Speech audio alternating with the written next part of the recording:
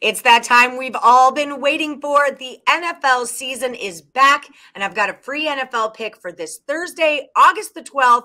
NFL preseason is here, and we've got a new promo code. Use HOF, and it'll save you 20% off of the entire Picks and Parlays. Then the Washington football team takes on the New England Patriots, and with me today, I've got Ross Benjamin, expert handicapper. How's it going, Mr. Benjamin? It's going great, Ellie. How about yourself?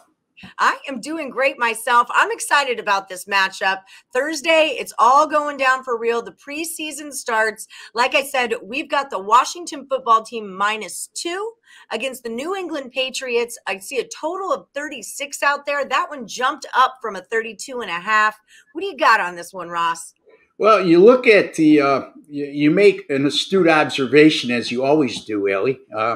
That line move, which is, like I said, on Sunday's Morning Wood Show, when we did that segment on the NFL preseason, you see these drastic line moves in the NFL preseason you very rarely, if ever, see in the NFL, okay? I mean, a 3.5-point line move, whether it be on the point spread or the total, is a huge move in the NFL. And I look at the betting patterns right now, and it looks to me like the sharp money's going on the over, and that's where my money's going as well. But, I mean, when you look at the fact that 56% of the bets that have been made so far have been on the under, and those 56% of the bets have accounted for 96% of the money. So we're seeing that's a huge reverse line move. Could be from sharp betting. It also could be from the fact that now that the books have information on which each head coach plans on doing in terms of using their starters, how long they'll use their starters, I'm sure that has something to do with it as well. I touched upon the head coaching when it comes to NFL preseason and how much emphasis coaches put on winning or the trends that they show during the NFL preseason. And pretty much that's my foundation, because other than that, that's the only stability you have when betting at this time of year. And you look at Bill Belichick over the last 3 preseasons. Remember, there was no preseason in 2020, but 2017, 18, and 19, New England played 6 home games. All 6 of them went over the total. And the average total in those games were 38.9, which is higher than what it is today. And 55.7 points combined were scored per contest, which is outrageously high when it comes to the NFL preseason, especially when you're attributing to 6 games worth of action.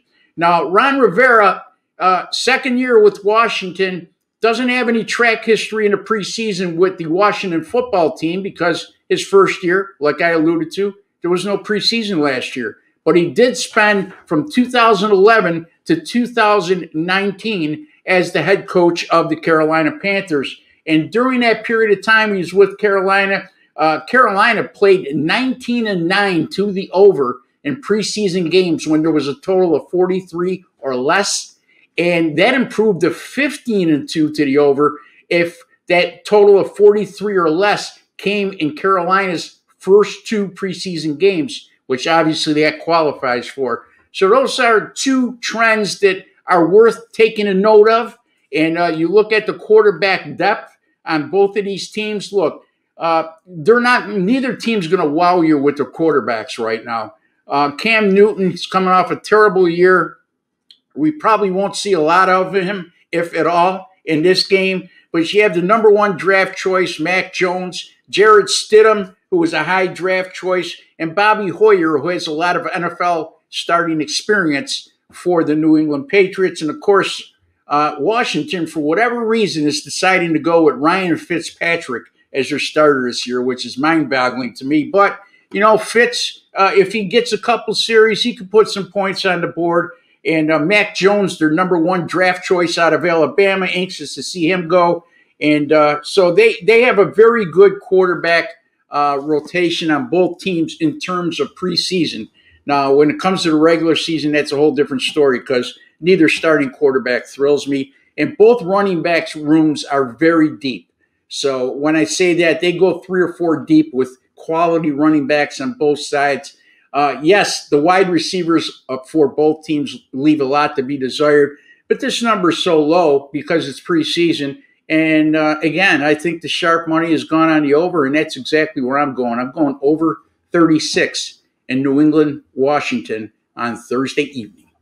All right. Well, then that's what I'm doing too, Ross Benjamin. That was a fantastic breakdown. As always, we appreciate it, and we are taking it over the 36 points in the Patriots game. Before I go, Ellie, 4 preseason games will be up tomorrow morning. I have 2 on Friday night, 2 on Saturday for sale at picksandparlays.net. Only $10 a piece because it's the preseason. Don't forget, folks, don't ever exceed 50% of your normal bets during the preseason action, okay? As well as I've done 4 top 10 finishes since 2010. It was 4, not 6. I've made an error, so I'm correcting myself. It's sports betting is not an exact science. The NFL preseason is the furthest thing from an exact science. So just be very careful and be conservative during the NFL preseason. That's great advice, especially for the new bettors out there. Do not put a ton of faith into the NFL preseason. It can be very volatile. So don't ruin your bankroll before you even get to the fun part of using your bankroll. That's well said. Yes. All right, guys. So let's take it over in that Washington football team against the New England Patriots. Thanks, Ross. Thank you, Ellie.